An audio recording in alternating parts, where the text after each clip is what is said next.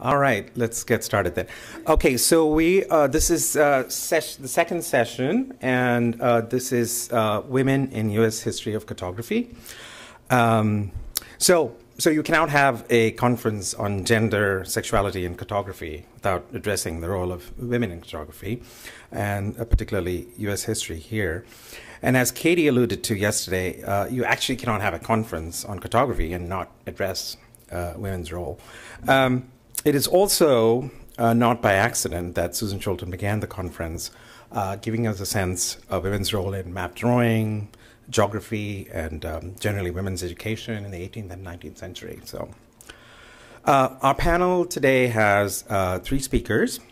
First, Christina Dando will talk about highly gendered practices of geography and cartography, termed by some as women's work. Second, Patricia Seed will talk about two women stalwarts of science, Marie Thorpe and Irene Fisher, who did pioneering work in ocean floor mapping and geodetic models, respectively. And lastly, we had on the roster Judith Tyner. Unfortunately, she had to cancel very last minute due to a medical emergency. She's fine, she's recuperating, she just cannot travel at this time.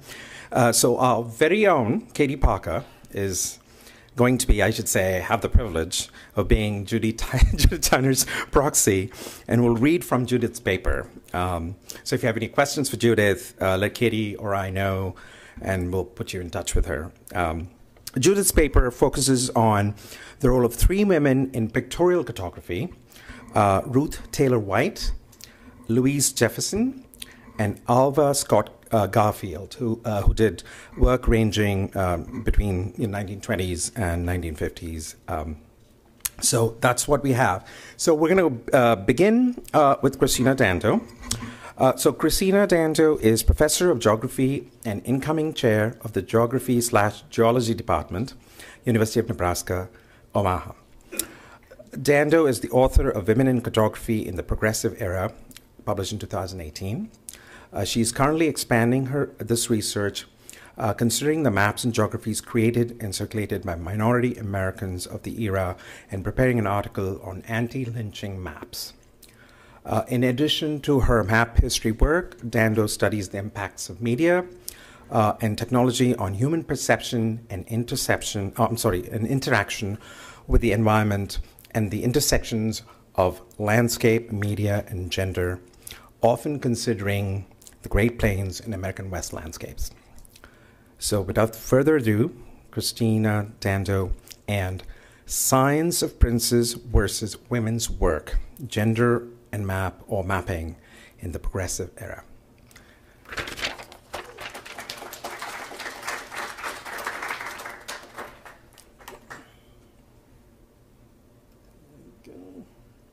All yours.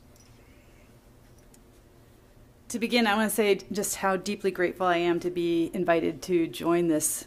It went to questions. Hold on. We're not wow! I was so nervous. I'm already done. You were so fast. Oh my goodness! How does that happen? I didn't even know that's possible. Yeah, there you go. Okay, thank you. So I'm just very deeply grateful to be invited to be here today and to be among such a fabulous group of papers. I've just been astounded by all I've seen and heard today and last night.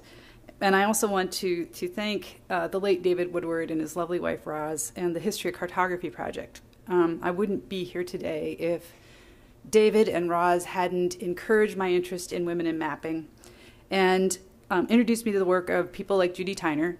And it took me a long time, but I think I've finally found my way. This Rand McNally ad from a 1924 National Geographic captures the gendered Western stereotypes of those who map. Map creation and use are associated with men, the science of princes, with our modern princes here surveying territory as they discuss world events. The women may not be absorbed in the map, but they're clearly engaged, turned and listening. And Margaret, if you notice, they're doing needlework. It just made me think of your image this morning. The Progressive Era, roughly 1890 to 1920, was a time when many Americans became actively engaged in improving their communities, often using maps in their work. Today I'm going to be looking at the gendering of cartography in this time period, and by gendering I mean the association of something with a particular gender, like a career like an elementary school teacher being associated with women, or the color blue being associated with boys. Maps have been made by humans forever, and we know this is to facilitate spatial understandings. And that spatial understanding might be of spiritual realms, or it could be how to get from one place to another, or the best locations for a camp. Map production came to be associated with the control of territory and space, practiced by navigators, explorers, businessmen, and those working for those in power, such as kings and emperors. As such, cartography came to be associated with men and masculine knowledge. In the Progressive Era in America, we have two distinct practices of cartography developing, those by men extending a practice they had been engaged with for centuries, but also a growing practice by women. How do these parallel practices, how are they constructed in the Progressive Era? So I'll begin by looking at the development of cartography in the United States and its portrayal in the popular press, looking at the construction of a cartographer and who makes maps and works with maps, and then we'll look at women and their mapping practices. While men were stereotypical cartographers, women were making maps and increasingly being recognized for their work. To even use the word cartography is to evoke the mythology of the idealized map and its maker. And of course, a huge shout out to Matthew Edney and his book, and there's so many resonances I see with what he has been working on. Much of the history of cartography has been written in the past, focusing on big important maps or mapping projects, which combines our view of cartography and geography to the science of princes, to those idealized maps created by explorers, governments, commercial interests, wielded by kings, presidents, sometimes queens, governments, and deposited and preserved in major archives and collections. Geography and maps have long been a form of knowledge essential to the control of space and resources. They're crucial to the maintenance of state power, as Brian Harley famously wrote, and are a form of power in their own right, through which they control space, control information, and the world is standardized. Maps were created in this mythology for men, by men, for men. I said that before. Only a handful of scholars have considered the gendered construction of cartography. Dalia Varenka's essay, The Manly Map, from 2009, begins to address the implications of masculine cartographic style, parallelizing the rise of modern cartography and the rise of masculine ideals, focusing on 17th century English maps and texts. Over geography's history, there has been two central ways that geography was practiced. In the interest in measuring the world and assisting through that measurement with navigation, and an interest in places and peoples and what made them unique. And this mapping was used to understand both of these aspects. Just as geography can trace its roots back to the ancient Greek, so too can the word cartography, with cart from papyrus leaf and graphen to describe. In the 17th century, map making was shifting from the art to a science, particularly that increased focus on science and the mathematical calculation of latitude and longitude, which of course led to greater moral authority on mapping. The term cartography really comes into broader use in the early 19th century, apparently simultaneously in French and German. With the development of academic cartography in the 19th and 20th century, we also need to draw mapping into this more academic realm. When we consider cartography today, was a practice of a variety of disciplines. Oh, sorry, skipped a page. Hang on. All right. There we go. What we consider cartography today was a practice of, I'm all confused now. All right, there we go. Using Erwin Royce's 1937 diagram, we can break the concept of maps into the explorers and surveys who compiled the data and created the maps, the artisans working in the print shops, the private cartographers who were crafting and printing maps. We have eventually the state and with the surveyors working for governments, the practice of early geography, and all of this were part of the masculine spheres of influence. Early surveyors began their education in schools of mathematics and were apprenticed or trained on the job. George Washington in the upper left was believed to have started his serving in his teens as part of school exercises and was eventually taken out on a survey expedition with his family friend George Fairfax. In the lower left, Lewis and Clark. William Clark, it's believed that he learned on the Virginia frontier, quite possibly trained with his brother, who was a surveyor. Meriwether Lewis was trained in land surveying in Philadelphia with Andrew Endicott, one of the foremost surveyors in the United States. Topographical engineering, upper right, was taught at West Point and at the U.S. Army Corps of Engineers. And that included things like field surveying, field sketching, map reading and interpretation, and map production. American expansion led to great need for trained surveyors and engineers as canals, railroads, and eventually roads and highways spread across the country. As higher education developed and as the training of specialized fields like engineering became standardized, it was professionalized. That is, it developed a culture of work trust, ethics, professional associations, licensing, collegial control, client-practitioner relations, and in the process became ossified as thoroughly male and a middle-class endeavor. Margaret Rossiter writes that the very word professional was in some contexts, a synonym for an all-masculine and so high-status organization. Academic geography was largely a 20th century phenomenon. When the Association of American Geographers was founded in 1904, there was no cartographic profession in the United States, according to Arthur Robinson, with much of the government mapping being done by engineers and draftsmen, and some thematic cartography done by academics. McMaster and Thrower suggest that the first genuine American academic cartographer was J. Paul Good at the University of Chicago. So this is Paul Good here, and I believe it's there also. He taught the first, for sure, course in cartography at an American university. Prior to World War II, demand for maps was great, but there were, as again, Arthur Robinson, there were no cartographers as we know them today, with most having drafting experience but not geography experience. William Morris Davis griped in 1895 about the training of topographic surveyors, complaining that they spent so much time on mathematics and techniques that they neglect, quote, the surface of the earth and the expression of its wonderfully modulated forms, end quote. This developing field of geography and cartography was predominantly male. Women were excluded from geodesy, topography, and physical geography, and a lot of this was tied to military hands. 2 women were members, original, of the Association of American Geographers when it was founded in 1904, out of 48, and one of which was Ellen Churchill Semple, which is the lady in the group on the right. In the media, the assumption was surveying and cartography, people who made maps were male. Articles that discuss maps and map making inevitably discuss male creators and use masculine pronouns.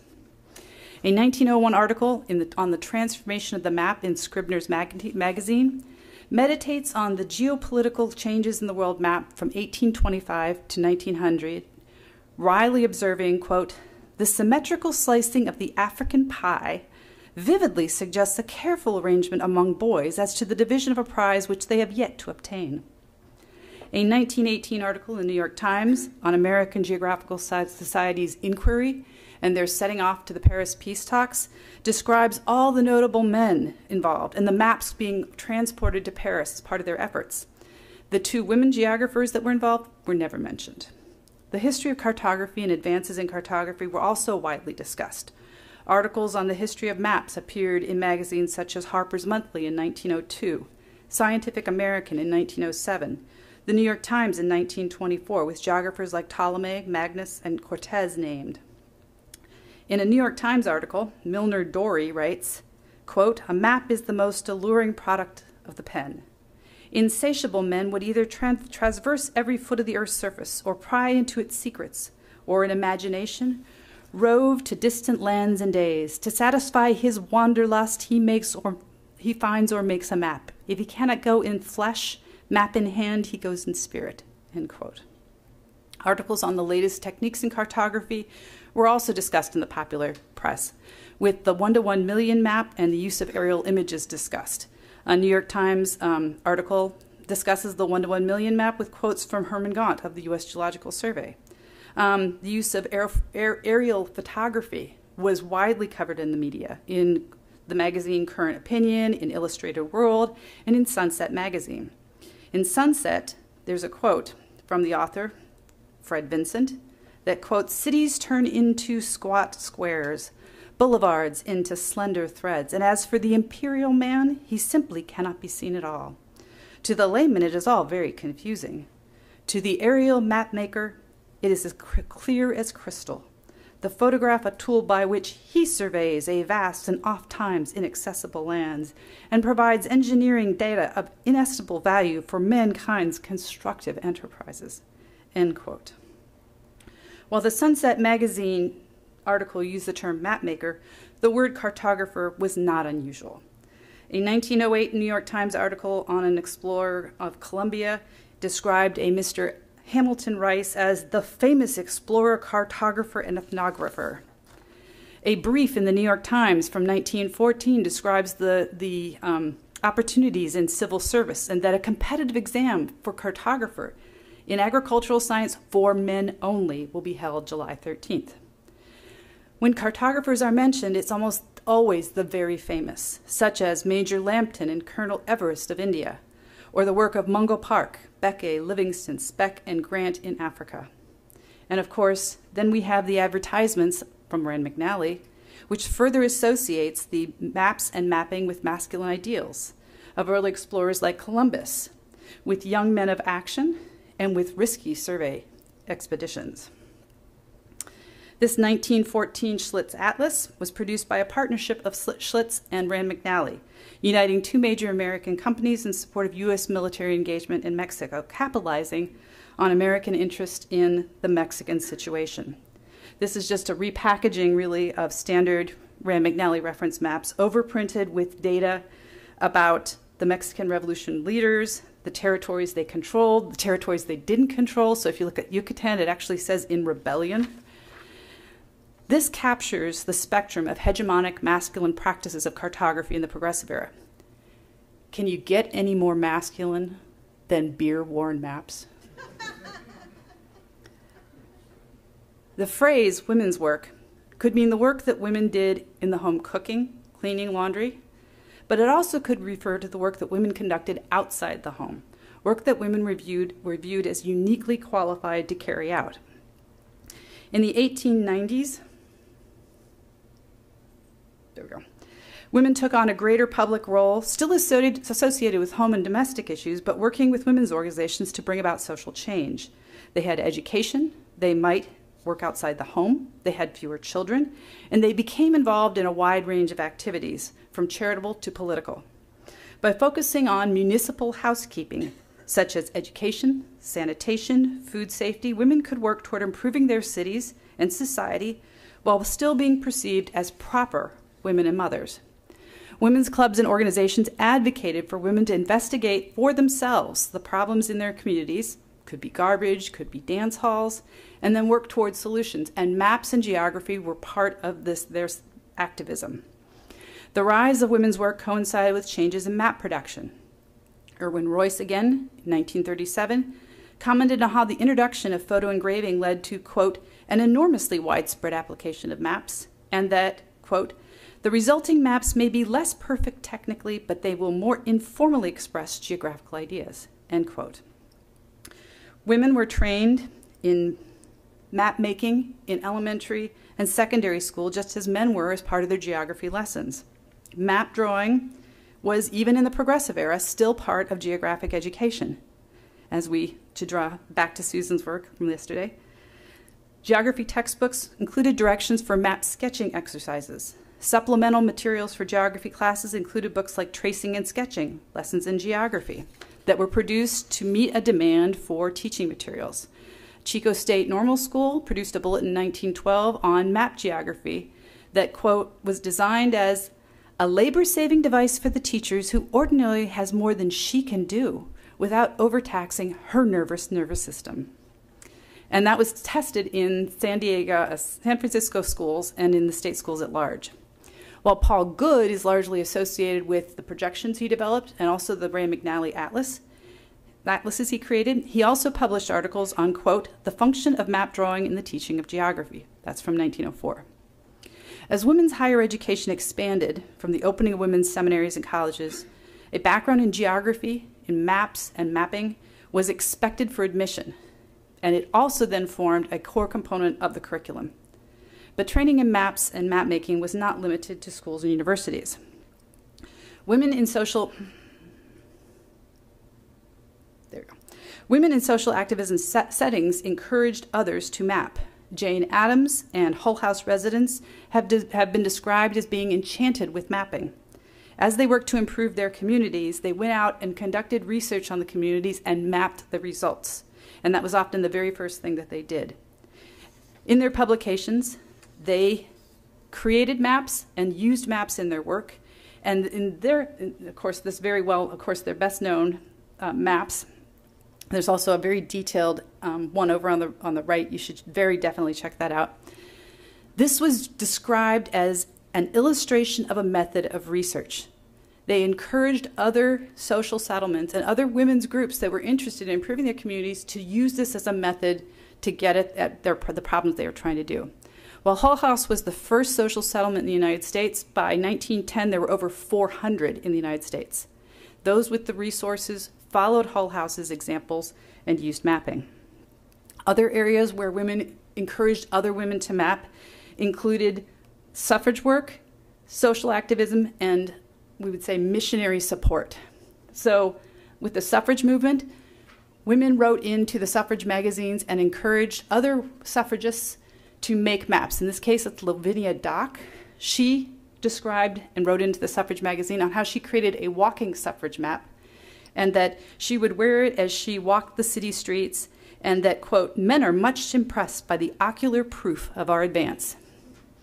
In the center, this is from a brochure that the YWCA created on directions for making exhibit maps, so providing this information to other YWCA chapters. And on the right, we have a stand-in for mission maps. Mission education was an important aspect. It almost was National Geographic before National Geographic. And they described how maps were essential for teaching about where missions were and what the missionaries needed. Lesson plans stated, quote, use maps. Have at least a map of the world. Make them if you cannot buy them. And directions were provided on how the women could make maps. There were directions for the map committees. So, once introduced to mapping, what did they do with them? Well, this can be broken down into really two broad categories. And the first we would describe as women's work. As teacher education developed over the 19th century, women joined the faculty of normal schools and teachers' colleges to train others in educational practices. A survey of teachers' colleges from 1928 that found out of 83 schools, 37 offered more than 7 classes in geography to their students. Now, none appeared to have been specifically cartography or map making, but still, that much geography was huge. At the Chicago Normal School, training in geography teaching included labs on sand modeling, chalk modeling, paper mache, map projections, and diagrammatic outlines of continents. The faculty at normal schools was predominantly women, representing 60% of normal school faculties. Women dominated the National Council of Geography Teachers. In 1917, that would be approximately 2/3 of the membership. And note that these are both images from historically black colleges and universities. Both offered a normal school track to their students, as well as an academic, trade school, religious education tracks. And geography coursework was part of all the tracks. Following Hull House's lead, social settlements and early practitioners of social work created maps as part of their efforts to understand their communities. Here we have examples of social settlement mapping from the University of Chicago, from the College Women's Club of San Diego, from the right, from Philadelphia, and from the top, this is from Survey Magazine's special issue on the Negro in the Cities of the North. That is the title. On the right, Sadie Moselle's work. Sadie would go on to be the first Black American to hold both a PhD and a JD degree.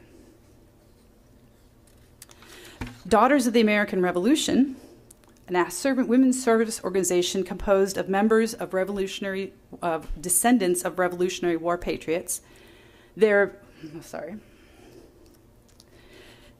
Kansas, Minnesota, and Missouri DAR chapters all took on projects mapping roads and trails in their states. While men were hired to produce the final published maps, the DAR chapters made clear that they instigated the work, conducted the research into where these roads and trails were, and that the maps were theirs. In Kansas, a prominent newspaperman and politician questioned why DAR was named first on the Granite Santa Fe trail markers, to which he was told, quote, "Why, man, the state of Kansas has had this trail for nearly 50 years and lost it. The Daughters of the American Revolution in Kansas found it." With the women's suffrage movement, maps were used extensively as both a rhetorical and a strategic tool. The suffrage map, updated with every state won in the battle, was used nationwide as part of their campaign for the vote, often with the slogan, "The map proves it." In this case, the map was employed as what the women called optical proof that suffrage worked. Would a state pass suffrage if it saw chaos and disaster in the neighboring state that had passed it? No. Success of suffrage in a state, they argued, has led to neighboring states following suit. Imitation is the sincerest flattery. They also used maps as part of their campaign strategies, as in the Iowa example on the right, using maps to assess the lay of the land and determine where they needed to concentrate their efforts. Slowly, the suffrage movement gained momentum, the 19th Amendment going into effect in August 1920. Much of the work I've discussed so far falls into the realm of traditional women's work that for the most part could be considered feminine. But they were also engaged with what could be considered masculine cartography work, or what William Morris Davis called professional geography. Women were involved in the advancement of mathematics and astronomy by serving as human computers, doing the laborious computations needed for mathematics and astronomy. At the Harvard Observatory, women were hired to carefully examine photographic images of stars on glass plates, and to measure the brightness and catalog the brightness of stars. From 1877 to 1919, it's estimated that more than 80 women worked there. Henrietta Leavitt began as one such computer, and this is her right here. She would go on to not only be one of these computers, but discover a way to measure beyond the universe and begin to map the universe. Harlow Shapley and Edward Hubble used her work to map the universe. Her contributions were acknowledged with a Nobel Prize nomination in 1925, which unfortunately had to be withdrawn because she had died 4 years before. As computing became more complex, demanding higher skilled, better paid workers, it was upgraded to men's work. Despite surveying being constructed as a masculine practice by the Progressive Era, women were making inroads. Grace Raymond Hebbard was the rare individual who engaged in what we might describe as both masculine and feminine mapping. Hebbard was born in Iowa and was the first woman to graduate from the University of Iowa with an engineering degree, her coursework including classes in surveying and mechanical drawing. She migrated westward with her family to Iowa in 1882 and took a position as a draftsman in the United States Survey General's office in Cheyenne, producing maps from surveyors' notes. She eventually became the deputy state engineer. 1891, she moved to Laramie, began to work at the University of Wyoming, and began to also do research and publish on Wyoming history. Her work on the Oregon Trail actually meshes DAR work in Wyoming with her interest in Wyoming history. She was the state regent of the Daughters of the American Revolution. She was secretary of the Wyoming-Oregon Trail Commission. She mapped the Oregon and Bozeman trails to produce her histories, and she wrote the report on the marking of the trails. Hebbard describes how the Oregon Trail map, this one here, had its beginnings with a map made by the Western explorer Jim Bridger. But from the map, you can see it quite clearly. She takes full credit.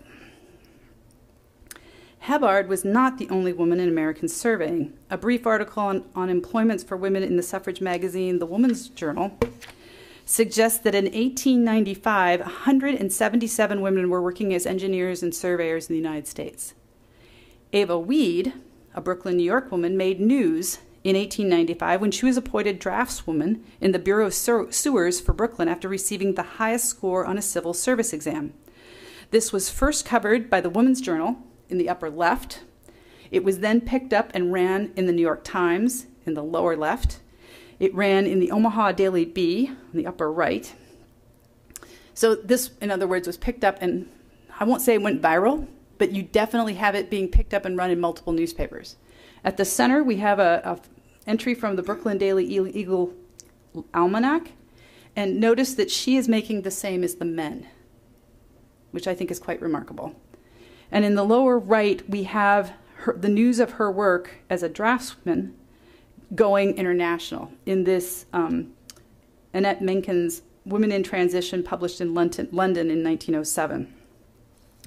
Laura Whitlock arrived in Los Angeles in 1895 with her mother and began leading tours around Southern California.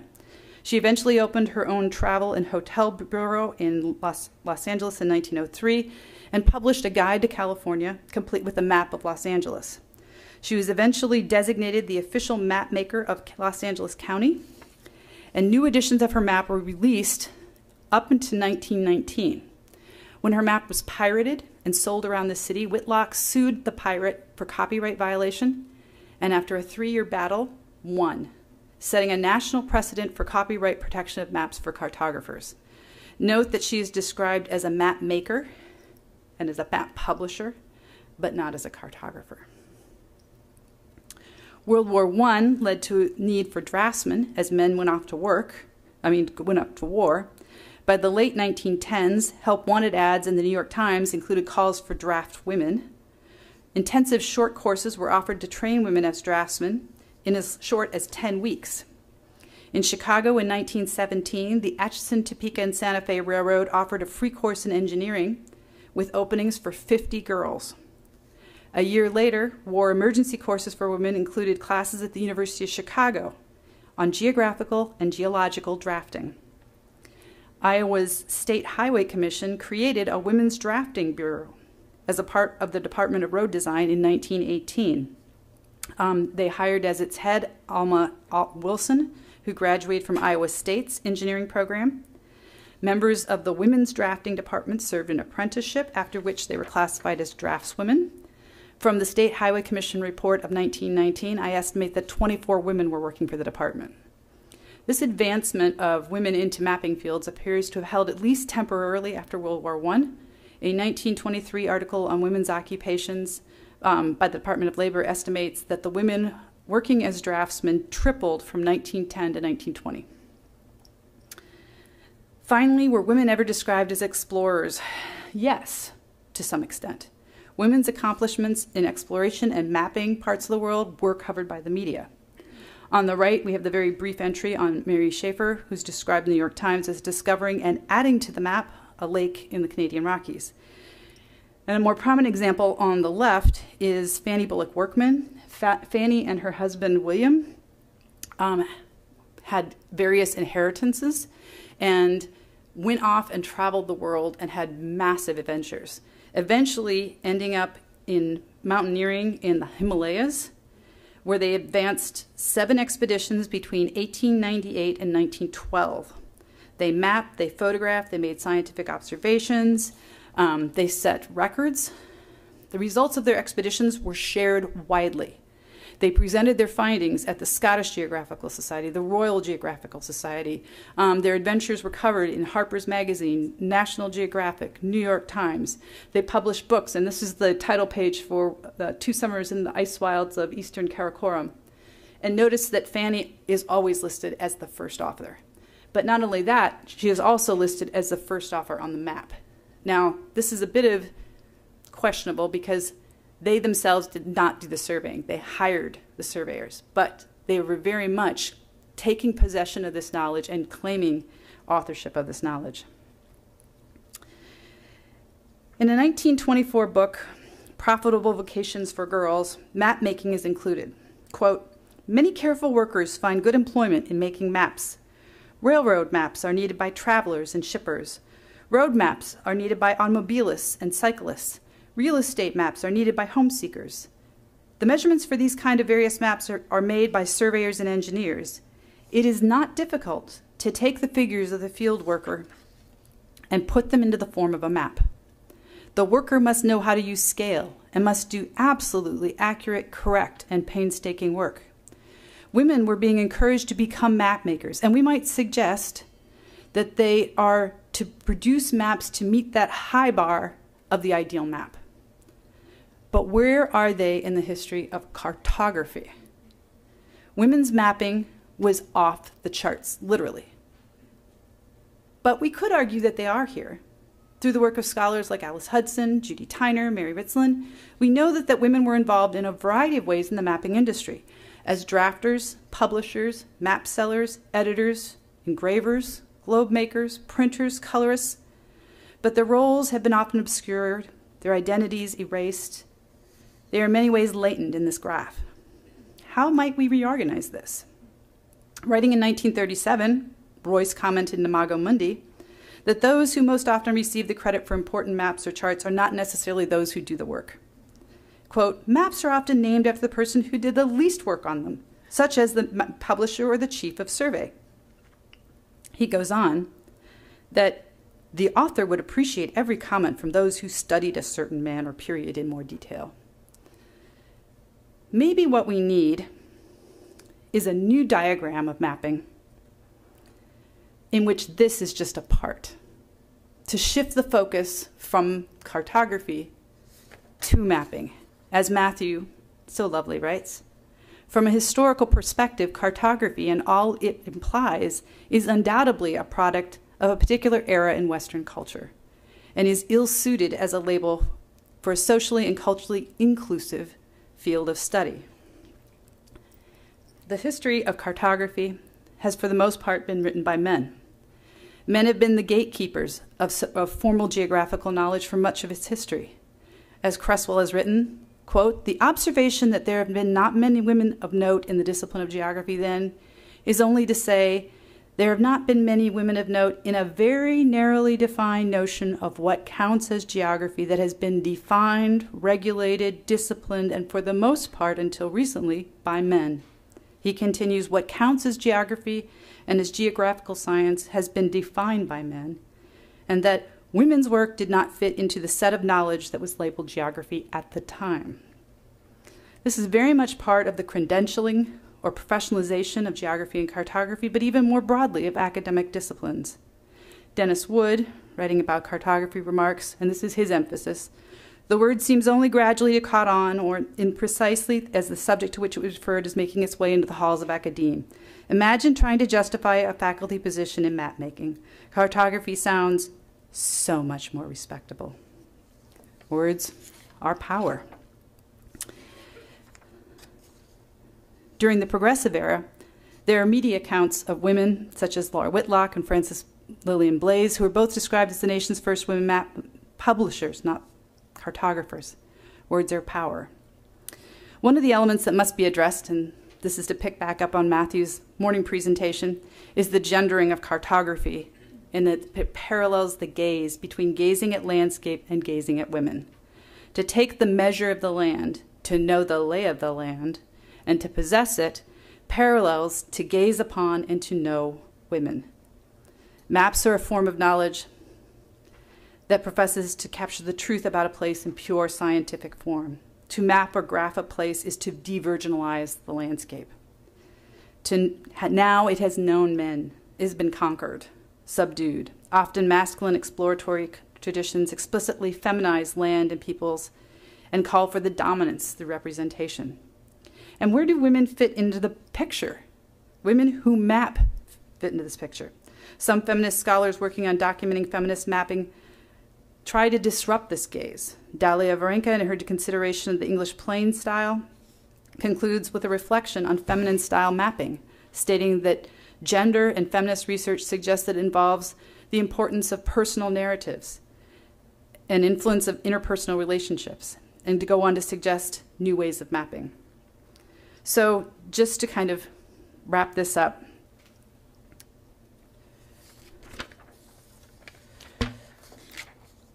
what I am struck by is language.